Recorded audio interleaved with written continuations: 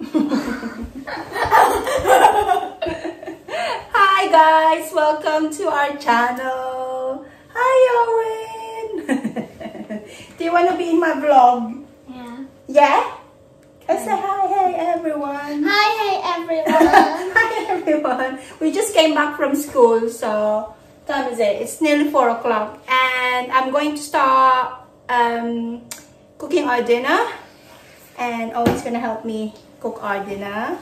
So for today, guys, today is Monday, guys. It's already Monday, start of the week. For our dinner tonight, I decided to have, we're going to have tuna pasta. Tuna pasta. I bought these Coleman's tuna pasta bake seasoning. So this is what I'm going to use to season my tuna pasta. So this won't take long to cook, guys. Super mabilis. Super quick lang siyang lutuin. And yeah. And then I decided to put, because the ingredients says just sweet corn ang kailangan, I decided to put more vegetables, but less pasta. Wait, what? Less pasta, more vegetables. Because, so it's healthier. I know Owen don't like vegetables. He doesn't like, well, you like vegetables, don't you? Well, I'll give you more pasta, but me and Dad and Aiden might have more vegetables.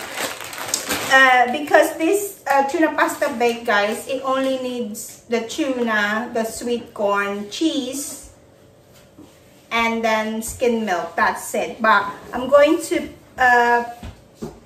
do a twist to it. So, lalagyan ko siya ng, I'm going to put courgette, broccoli, and mushrooms. So yun, so it has more vegetables. So that's what Aiden's here. Aiden is back from school as well. So yeah, that's what I'm going to do. And welcome to my vlog. Hi! Say hi everyone!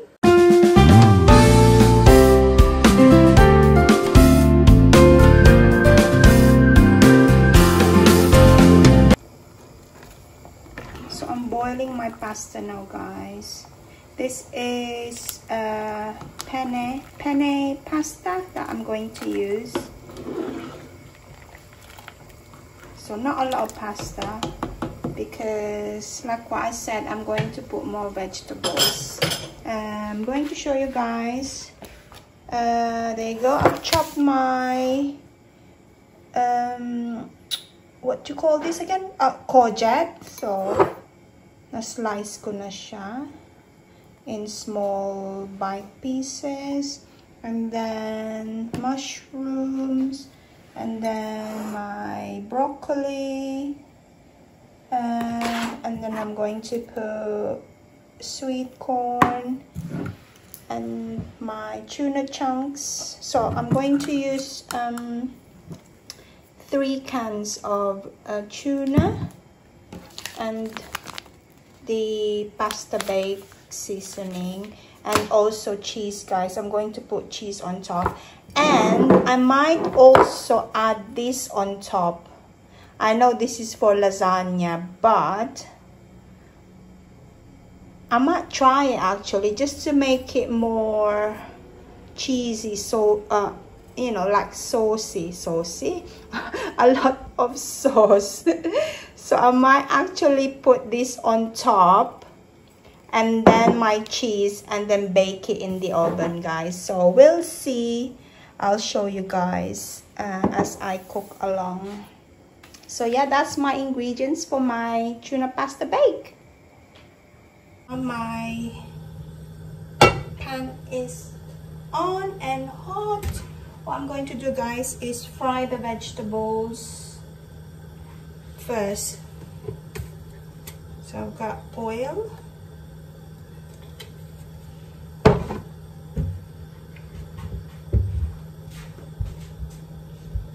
see my my socks and sliders. Aking outfit. Okay. So, in-on ko na din yung oven, guys. Naka-on na rin yung oven. Madali lang naman siya sa oven. So, I'm going to fry my courgette.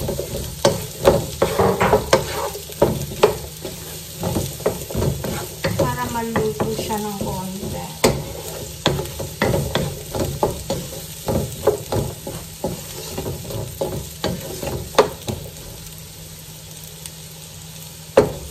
Super easy lang siya gawin, guys.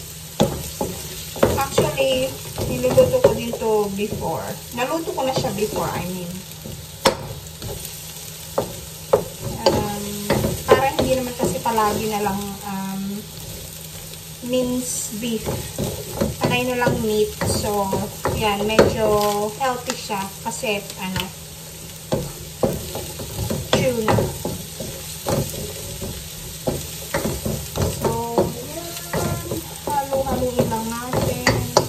Actually, pag nilagay ko siya sa oven, maluluto siya ulit. So, kahit hindi naman siya lutong-luto. So, half cooked is fine. Yan, ang ating courgette. And then, I'm going to add the mushroom.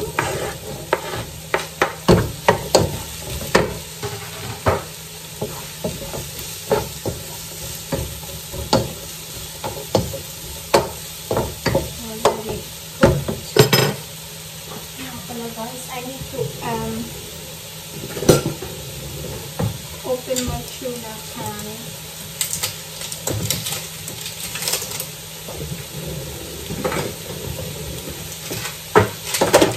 I'm going to use 3 cans of tuna para malasa talaga siya na tuna.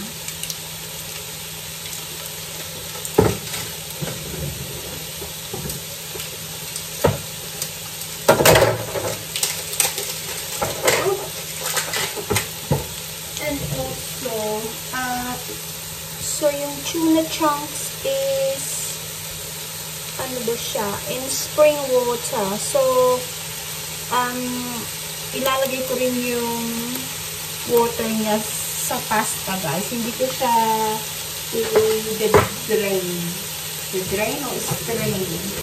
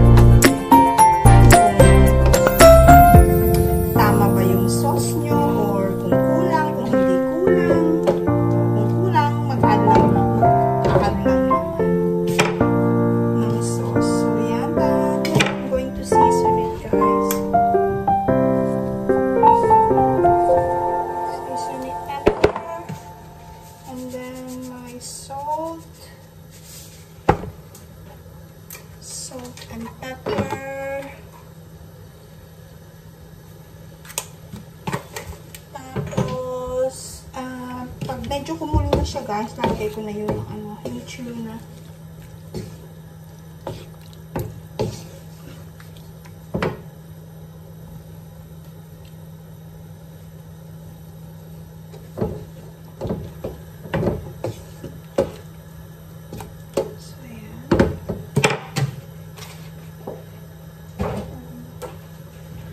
Mag-grate lang ako ng cheese. Saan ba? Dito na lang sa bowl. Kikita niyo ba guys? Para mag-grate ako ng cheese.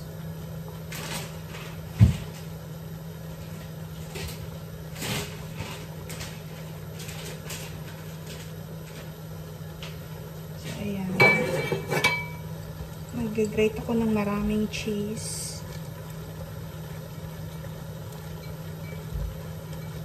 Oops.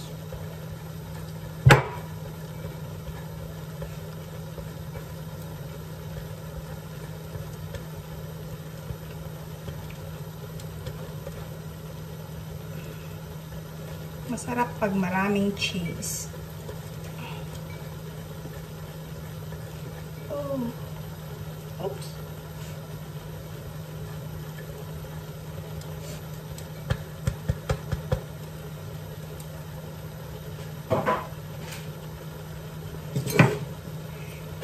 Excuse me. Ching. So, ayan. Ayan guys. Medyo malapot, lumapot na siya ng konti. So, the sauce is thicker now. So, I'm going to add my tuna. All the 3 cans of tuna.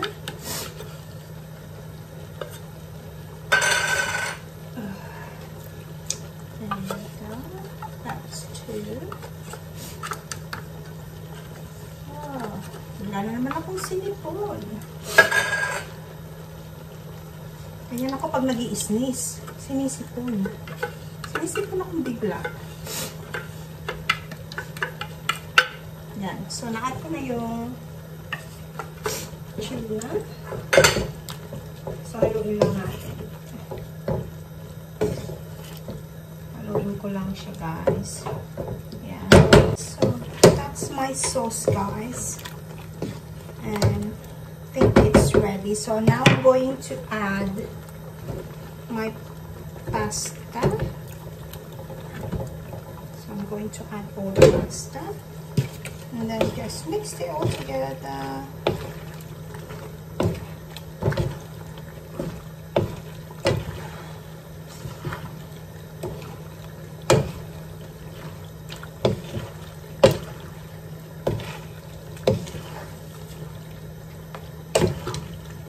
Mix it all.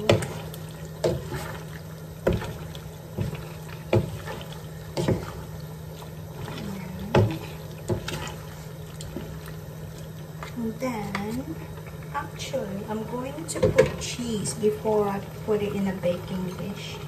I'm going to add cheese, my grated cheddar cheese, and then mix it so it's cheesy. Masarap, masarap. Ayan guys, ayan. So, pwede na, actually ready na siya. Pwede na rin siyang kainin nga na hindi mo siya i-bake, but I'm going to put it in the oven, and then I'm going to put my white sauce on top. Let's put it in the baking dish. I hope it all fits. Kasya ba? Oh, kasya siya. Kasya? Ah, sakto lang siya. Perfect. Perfect. Not too much. So, I made the right portion. O, diba?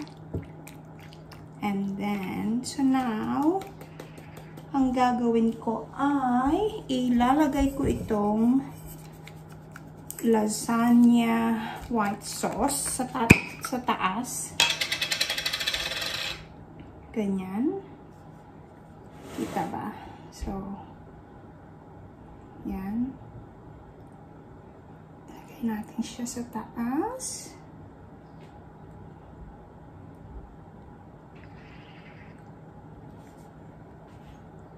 Ay, sandali. Actually guys, first time ko siyang lagyan ng white sauce. Before, cheese lang ang nilalagay ko sa taas. And then, binibake ko sa oven. So, this time, first time ko siyang lagyan ng white sauce. And we'll see kung anong lasa niya. Kung masarap ba siya. Masarap siguro siya. Yan.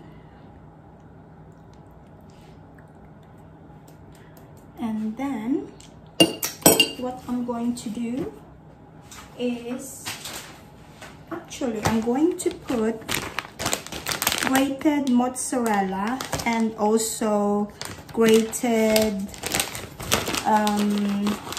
cheddar. So, mozzarella and cheddar sa taas. Ayan.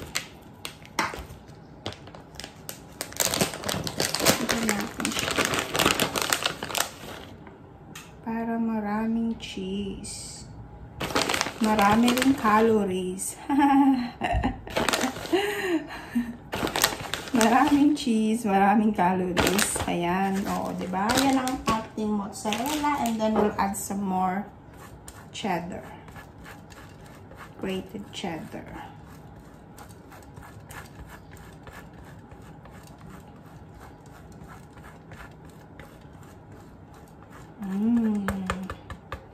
This looks delicious. So, yan guys, ilalagay ko na siya sa oven.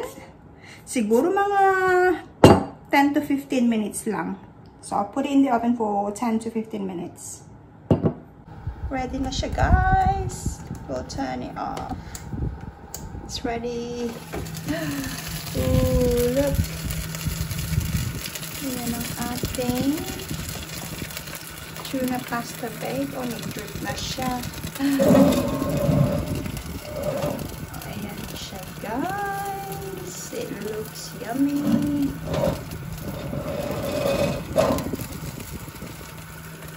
Guys, my baked tuna pasta. And now I'm going to dish up because we're going to have dinner now. And we'll see kung cheesy ba siya. Yummy, yum. Super, super hot. Mainit pa siya. I'll try and get one. Oh.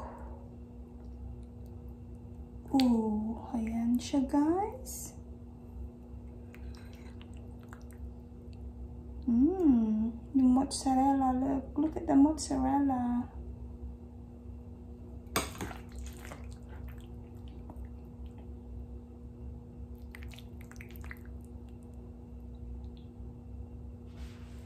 Yan.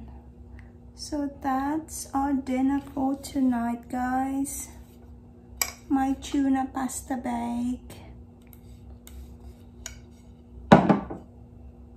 So that's my vlog for today, guys. Thank you very much for watching. I'll see you guys next time. Bye.